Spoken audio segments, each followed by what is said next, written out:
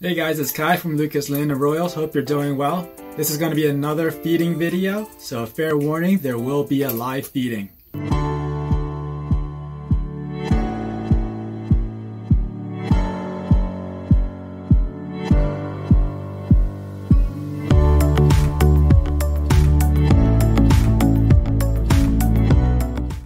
Alright, so like I said, this is a feeding video. Basically, I'm doing this to close the loop on two of my previous videos that I uploaded. One of them being how to size the prey, so how to size the appropriate prey for your snake.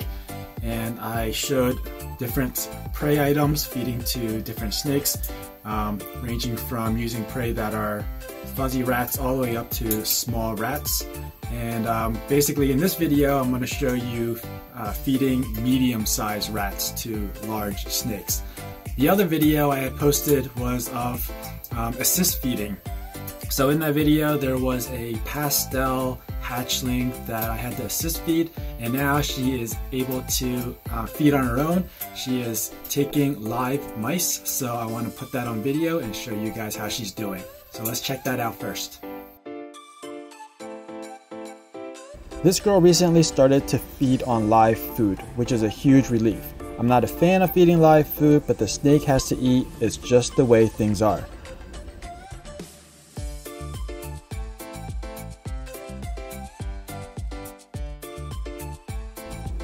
I'm glad I don't have to assist feed her anymore. If you want to know more about assist feeding, I'll put a link to that video down in the description below. As you can see, she's pretty adept at taking live rodents. Eventually, I'll get this girl switched over to frozen thawed rats.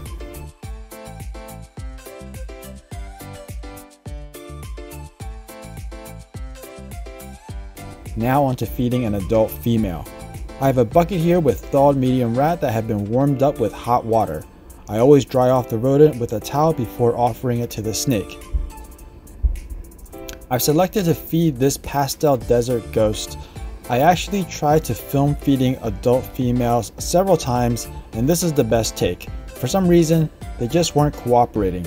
I guess because the snake is so large, the strike sometimes ended off camera, and when they did land on camera, the snake would pull the rat into the back of the tub where the camera angle just didn't look good.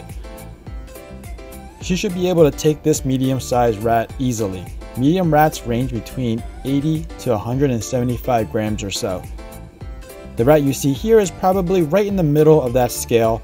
This girl is around 2,000 grams and she can eat a rat at the upper end of that scale if provided.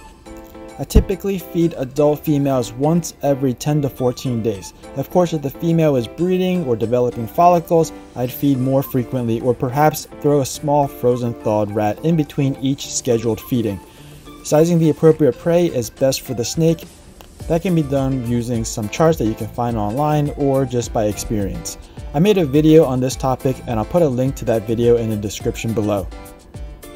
This female came to me pretty shy, but now she's doing really well and I'm hoping she will breed for me this year. I just love how clean she looks and I'm really looking forward to expanding on the desert ghost gene. So that about wraps it up for this video. If you enjoyed it or find it helpful, please give me a like. If you're new to this channel and want to be informed of future uploads, make sure you're subscribed and hit that notification bell. Thanks for watching, please share, and I'll see you guys next time.